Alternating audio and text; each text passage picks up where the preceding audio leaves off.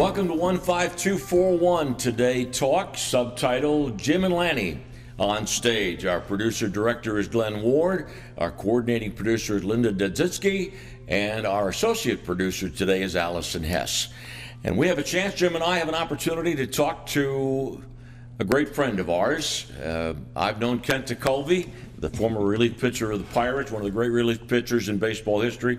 Teak and I first met in 1974 when I was a broadcaster with the Charleston Charlies, and Teak was playing for the Charleston Charlies, and our friendship has been so strong that at one point after the birth of our daughter Meg, we asked Linda Tekulve to be Megan's godmother, and we're blessed that she agreed. What do you remember from those days back in Charleston, West Virginia? Oh my gosh, Watt Powell Park. I mean, it was, you look at all these old films, Bull Durham and all the other films about baseball way back when and the things that went on. That was Watt Powell Park.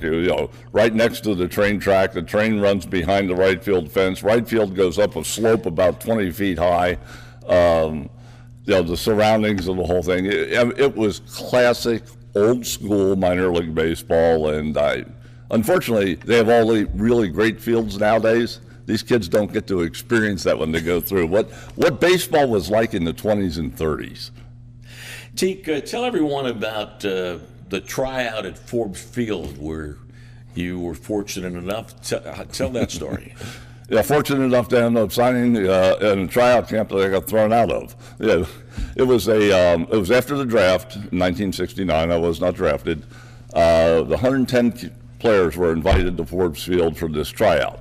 And basically, it's normal tryout. In the morning, you run, you throw, they time everything, and they do all the stuff. And then in the afternoon, they keep a group of players, and they play a game during the course of the afternoon. Well, I was one of the 110 that was invited, went to the morning session. When they read off all the numbers for the guys that were supposed to stay for the game, I wasn't one of them.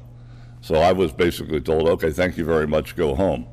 The scout who had sent me there, Dick Corey, was from Wheeling, and he hadn't gotten there yet. So I just sat in the stands and waited until he got there.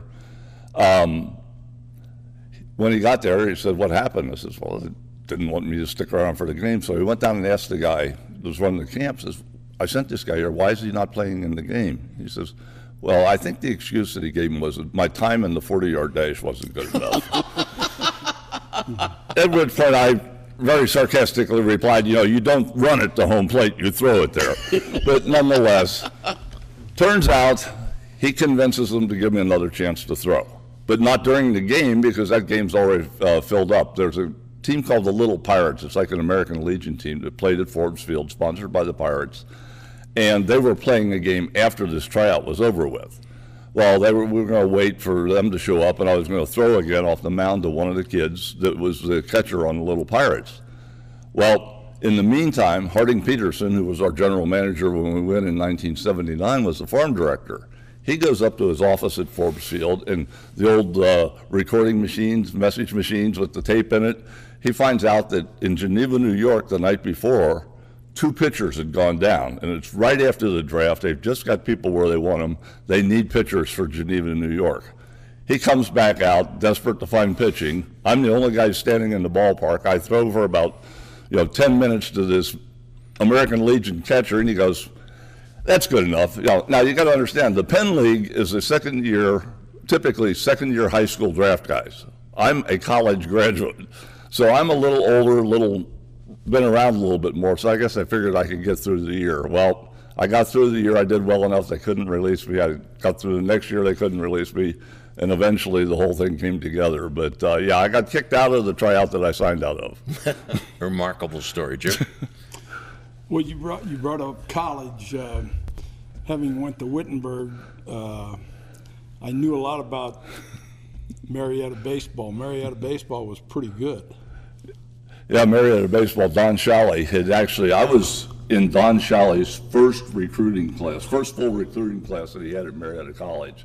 And we always said that we were the foundation to them getting real good, because we were 10-9, and that was as close as they had ever come to having a losing season. But it was just the very beginning of the program. He was just grabbing guys wherever he could, and fortunately, he wrote me a letter asking me to come to Marietta College and play baseball. Well, I heard from nobody else but Marietta College. Where was your hometown? I grew up just outside Cincinnati in Fairfield, Ohio. It's about 20 miles north, and which is opposite side of the state from Marietta. So, you know, I go to Marietta because there's the only place that's going to give me a chance to play baseball. Go there, again, it's kind of the same thing. There's a whole bunch of guys there. I somehow or another filter my way through it, get in there, end up, you know, making the team as a freshman, and then, you know, survived for 4 years and did some pretty decent stuff while I was there. I got a lot better when I was in college than I was when I was in high school. And, you know, that kind of set the stage for the next part of my career, which was the professional part. What about your delivery, your unique style of Kent Tekulve? When I was in high school and when I was in college, actually up until I was in AA ball, if you remember, a teammate of mine with the Pirates, Bruce Keeson, who was built like me, tall and thin, threw right out from here, from right out at the side. Well, that's the way I pitched my whole life. Got to AA ball, and an old scout by the name of George Detour was in the organization. He came around, watched all the minor league clubs, and I was starting to get hit around a little bit. I had had a lot of success early, but I was starting to get hit around. And he said, you know, when your pitch is just around the edges of the strike zone, it moves real well, your sinker. But he said when it legitimately gets in the strike zone, it doesn't move as well. And what was happening was, because the hitters were getting better, they were being more selective, they were getting more good pitches to hit, and therefore they were hitting them harder. I was starting to have the bad results. He says, you got to find some way to get that movement in the strike zone. Well, okay, let's go up here and throw like a normal human being. Terrible. I mean, we didn't use radar guns back then, but it would have been 82 mile an hour and perfectly straight, and there's a name for that. It's called batting practice.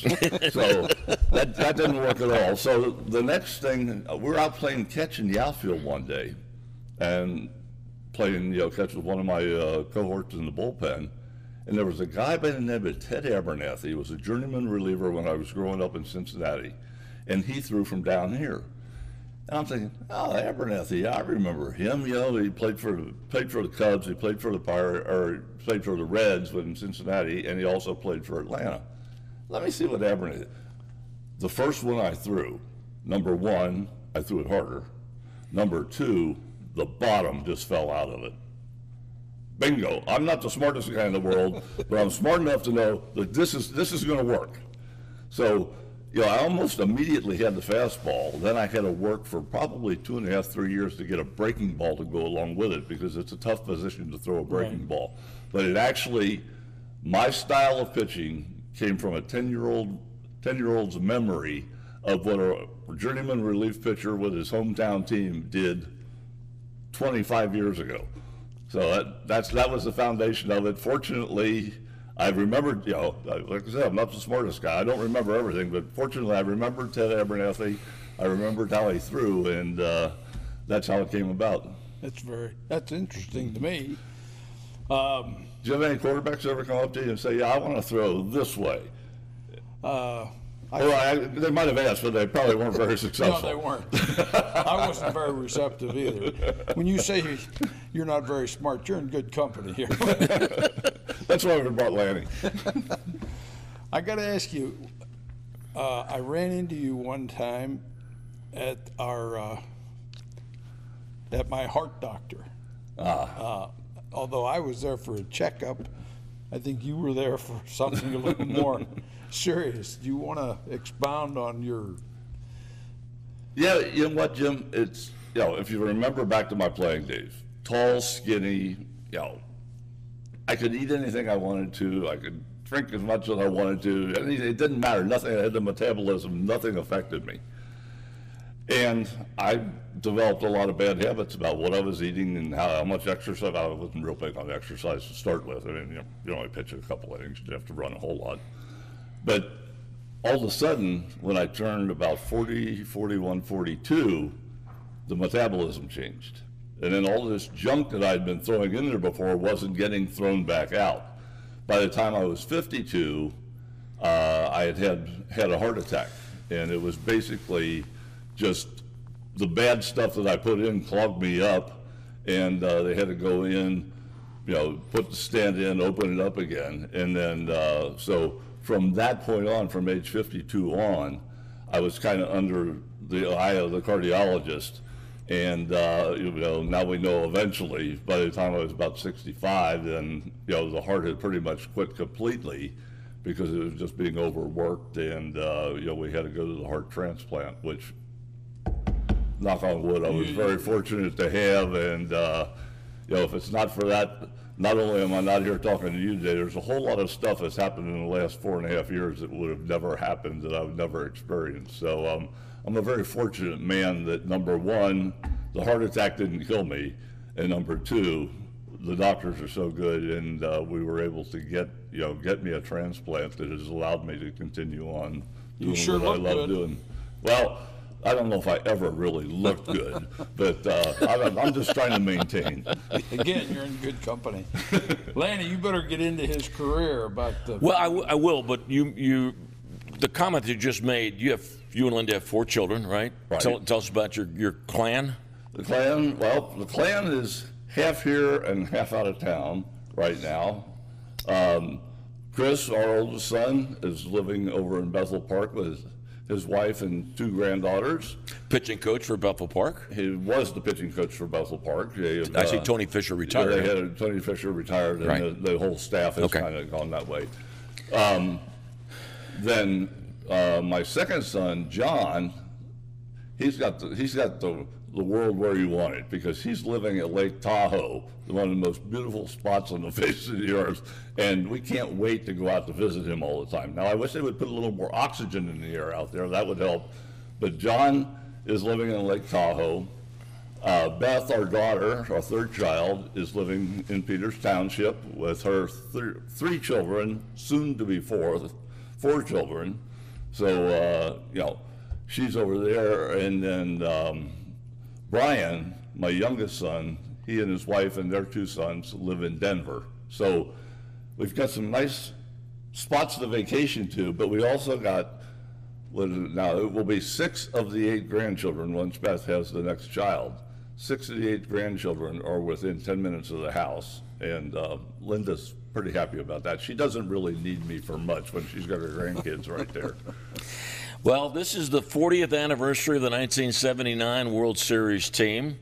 But before we talk about that, I hope everybody remembers that 1978, the Pirates played a game in Philadelphia in August, lost that game by about 10-0, fell 12.5 games out of first place. Chuck Tanner told the media this might not be the end, it might only be the beginning. We all in the media said, yeah, sure, Chuck. And then lo and behold, you guys take it down to the final weekend. Yeah, it was funny because, at that time, number 1, we were that far behind. I believe it was 12.5 or 13 games around the middle of August. That's a lot. That's a lot of ground to pick up. But number 2, we were not playing well. So we were on the downslope. And you're right, Chuck made the statement, he said, just when you think it might be over, it just might be beginning. And I personally was in the same boat you were in. There's Chuck being Chuck, Chuck always optimistic. But we went to the West Coast, and usually the West Coast is a killer because of the time change and everything else, and good ball clubs that were out there at that time. So we were in not the most favorable position, but for some reason, somehow, we got hot, and we started winning, and we started winning in all kinds of different ways. And all of a sudden, by the time we get the 1st of November, we're only 8 games out. Well, we're trending a little bit. And the Phillies, the team that we were behind, had now, once we had gone to the West Coast and came back, they had to go out. Well, they didn't fare as well as we did out on the West Coast. So all of a sudden, the gap was closing faster than you would normally think it would be closing, particularly when you're not playing the team that you're chasing. Well, all of a sudden, we get to the middle of September, it's getting a little closer, and we finally ended up going into the final weekend of the series, or the season, 4 games in Pittsburgh against the Phillies. That's how our regular season ended up. We needed to win all 4 of those games to come within half a game of the Phillies. Then if we won those 4, we had to go to Cincinnati and play a makeup game because we had missed one game during the regular season due to rain. If we win that game, that puts us tied with the Phillies, so that game would be on Monday. On Tuesday, after the season's over, we'd go to Philadelphia and play them to see who was the Eastern Division champion. Well, Friday night, we win both games of the doubleheader in unbelievable fashion. The first game, a fly ball drops in between their 2 outfielders. We score the winning run in the bottom of the 9th inning. In the second game, we end up scoring the winning run in the 9th inning on a balk. So these are strange ways to win games. Fast forward to the next day, Saturday morning, or Saturday afternoon, we're up 4-0 in the bottom of the first before we make an out. Willie Stargell's hit a grand slam home run. We're up 4-0. We're going, wow, wait a second. We just won these 2 games last night. We're up 4-0. Something really special is happening here. Unfortunately, Randy Lurch was pitching for the Phillies that day, and he ended up hitting 2 home runs. They beat us in that Saturday game that we started out with a 4-0 lead, and then we went back and we beat them on Sunday, but they beat us out by a game for the division.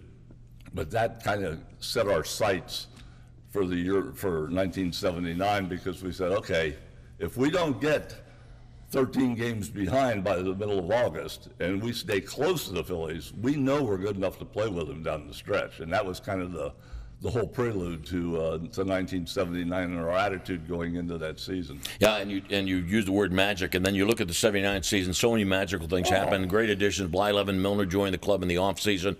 Foley joins the team as the shortstop at the end of that first month, April. Yeah. Madlock joins the team end of June. But okay, so many magical things happened that year, including the Dave Roberts 19-inning game where he somehow gets out of 2 major games. Anybody on that team, and somewhere in that season, they had one of those magical moments. Yeah, the Milner home run off Tug McGraw after Nicosia, and then Otter hits a grand slam the next weekend. Tell us about 1979. I think it was September 1st, Candlestick Park. Kent Tekulve plays left field. Kent Tekulve, and the only evidence of this entire activity that happened is there's a tape in my drawer at home of you calling this situation, and I got to tell you, number one, your voice was a little different then. Yeah. Number two, you didn't have any idea what was going on, or neither did I. Situation is, 9th inning, 1-run lead, Candlestick Park, 2 outs, nobody on, and Jack Clark, their big home run hitter, the number 4 hitter's at the plate. Well, I'm pitching in the game. Jack Clark, because he's such a powerful hitter, everybody's playing back. Madlock's playing like short left field at third base. Lays down a drag bunt, gets on first base, 2 outs.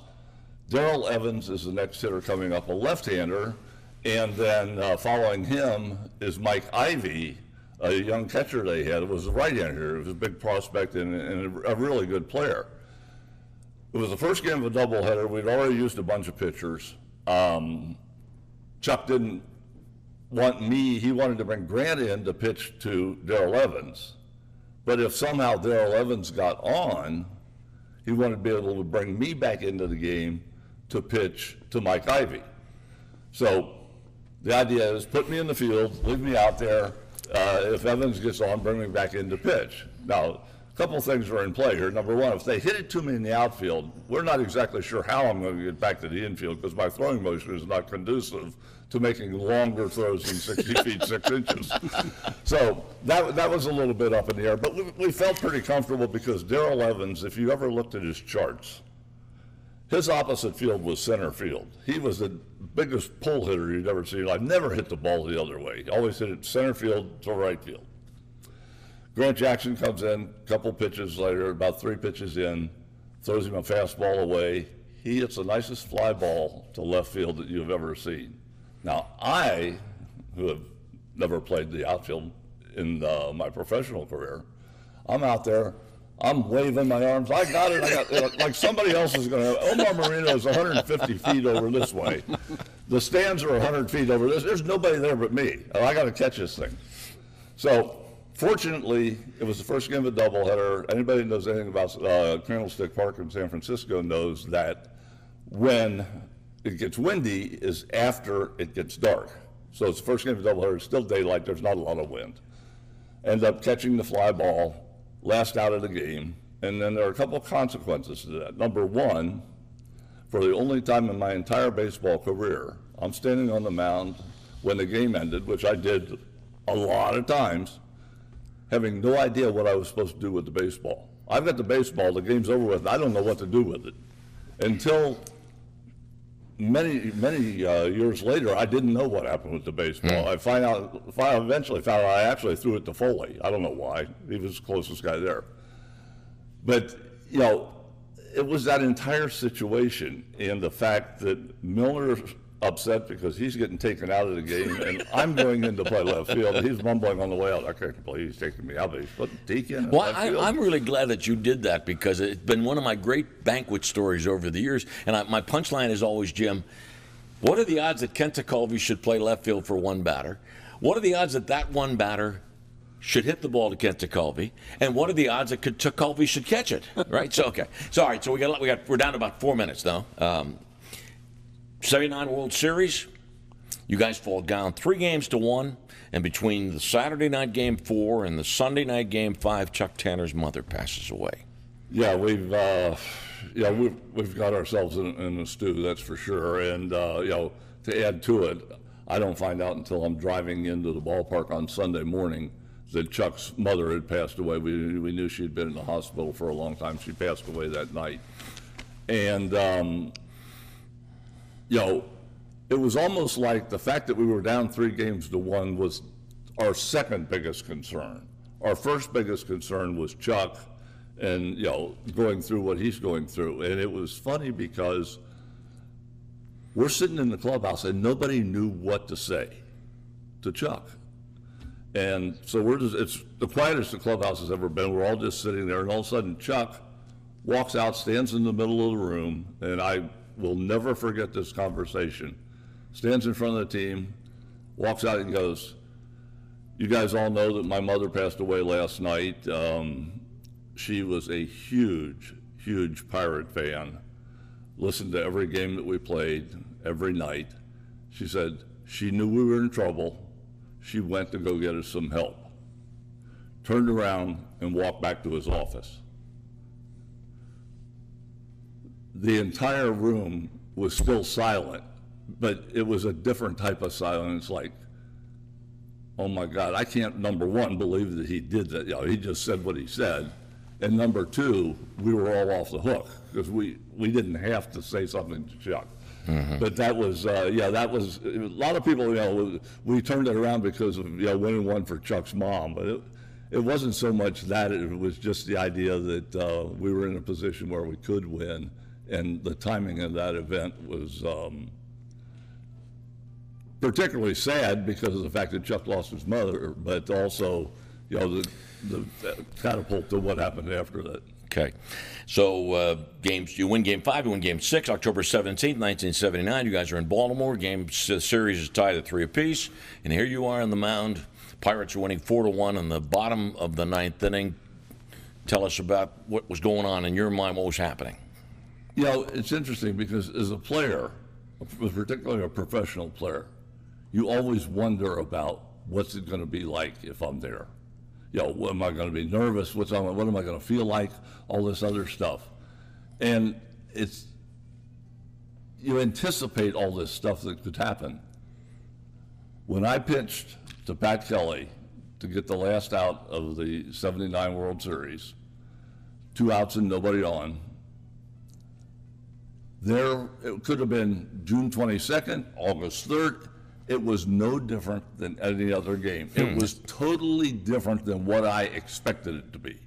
I expected to be the nerves, the knees knocking, the whole 9 yards. But it was a very calming situation.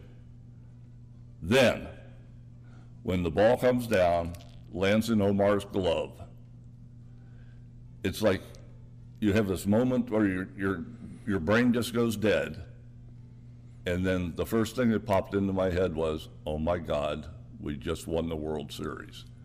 The first time I had thought about that being Game 7, and if we win that game, we win the World Series. That was the first time that thought entered my mind.